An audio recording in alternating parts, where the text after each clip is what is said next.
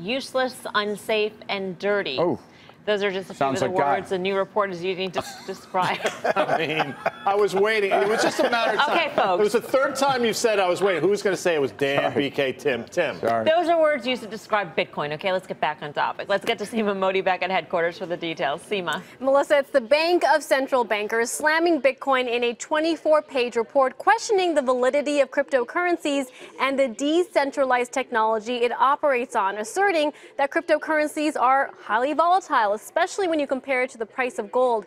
BIS says it's because cryptocurrencies lack a central body which is dedicated to keeping the currency stable. Plus, they say transactions are costly. Bank of International Settlements head of research pointing out that Bitcoin fees peaked at $57 last December, underscoring why using Bitcoin over the U.S. dollar as a means of payment is neither cost-effective nor logical. The bank also raising concerns over the vast amount of energy required to mine cryptocurrencies, which it claims could overwhelm the system and, quote, bring the internet to a halt. The cryptocurrency community this morning fighting back. Monica Quaintance of Kadena, a blockchain platform, says the industry is still in its infancy. Therefore, it's too early to analyze and make these grandiose projections. Melissa, the Bank of International Settlements may not see true value in cryptocurrencies, but the believers in the technology and its applications are sticking by it for now.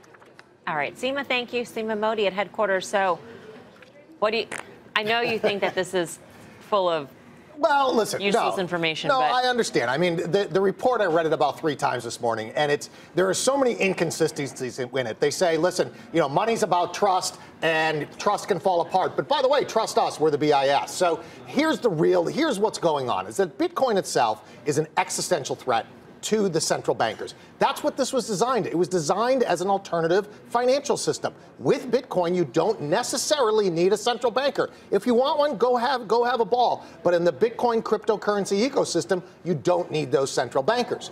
Not only that, Bitcoin is an alternative here. So it's the new guard versus the old guard out there, right? So this is kind of like when the newspapers went online. All the newspaper editors said, that's never going to work. New guard, old guard. And then finally, the difference here is what the whole thing about Bitcoin is peer-to-peer. It removes the middleman. And the middleman in this particular case is the BIS and the central bank. So Bitcoin is like the Napster of money. And that's what they don't like about it. I get what you're saying here, but one of the points is that you need to have users, and this needs to solve a problem. So Sure.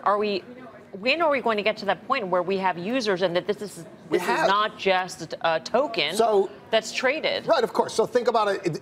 I think probably the markets and price had gotten way ahead of where the technology is. Remember in 1981, the San Francisco Examiner went online, took 2.5 hours to download their newspaper. And people said, this can never work to download pictures. It takes too long. That's where we are in Bitcoin. So you got to take a step back and put it in perspective. New technology.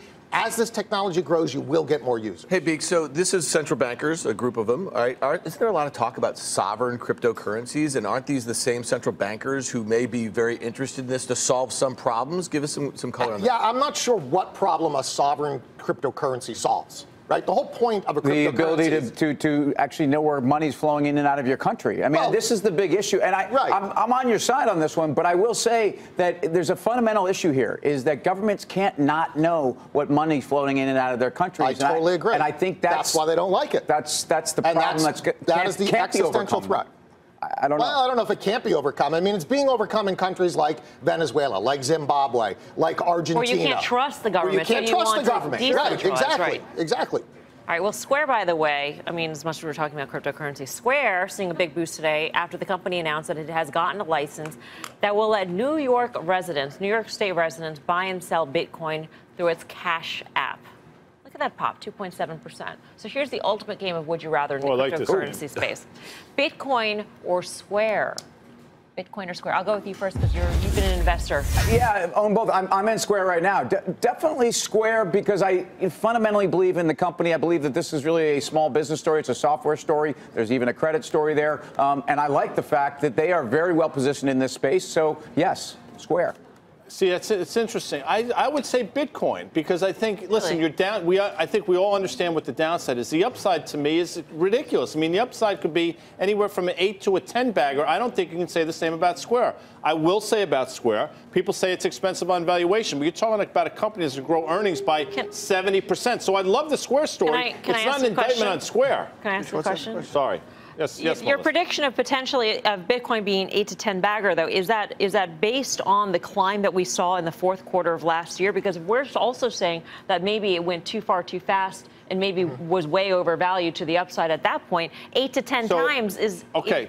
Quickly, because BK is BK is the crypto baller. I see people painting graffiti, BK now in the city. I saw that on the garbage I put it on the cans. Twitter. I saw that. With that said, if you can't back out what happened in December, but if that never happened and Bitcoin went from $400 or less when BK started talking about it to where it is now, we'd be saying, oh my God, look at the move that Bitcoin's had. We're just sort of not confused, but I think that whole move up to 19,000 has us all sort of screwed up. Last word? Yeah, last word, you buy them both. Two ways to play the same theme. Square brings people on. Bitcoin is the underlying payment system.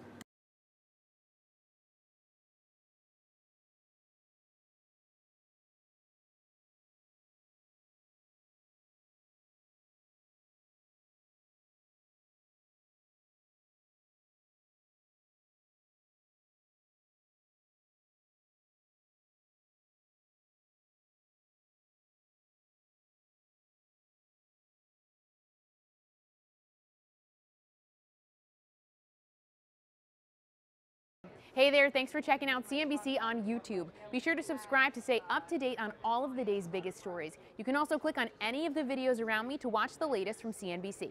Thanks for watching.